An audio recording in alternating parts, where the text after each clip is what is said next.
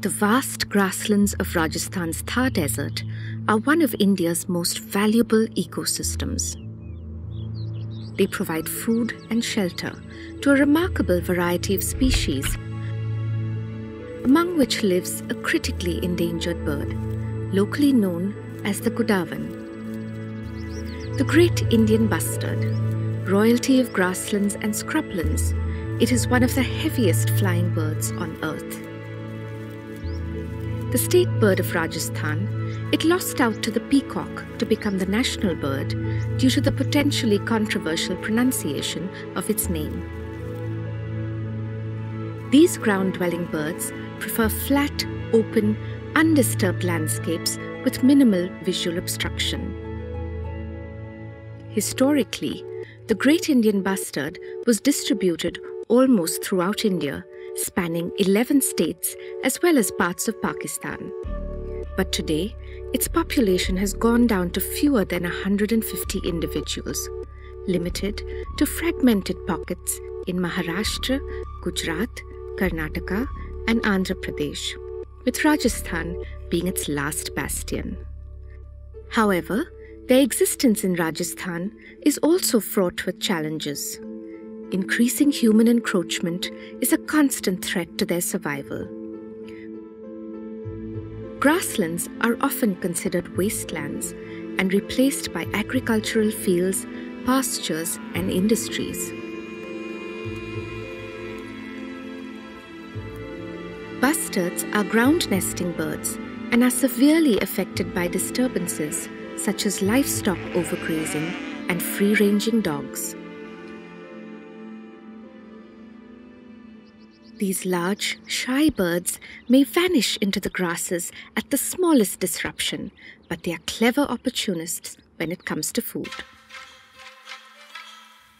Their diet ranges widely, depending on the seasons, from seeds to insects to small rodents and reptiles.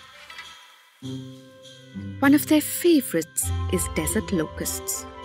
Occasionally, swarms of desert locusts come into India from West Asia and multiply exponentially.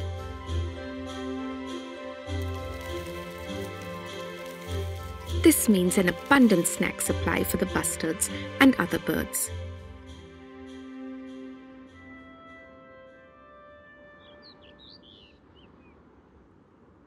But locusts are a major threat to farmers. 10 million locusts can feast on 200,000 tons of green crops easily in just 24 hours.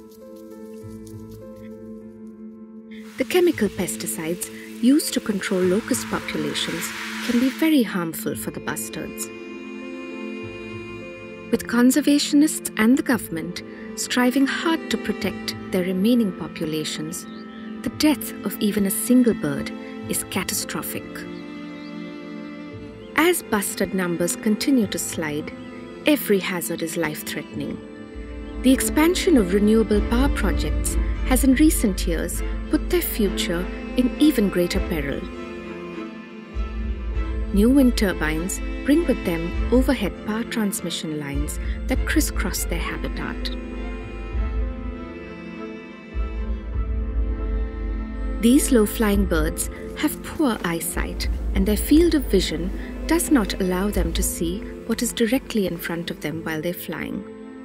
Between 2016 and 2018, 5 Great Indian bustards perished after crashing into power lines. Taking these power lines underground is the need of the hour. The future of the Great Indian Bustard is not looking all that great at the moment, but if immediate and accelerated conservation measures are taken in time, we might be able to prevent one of independent India's first major extinctions.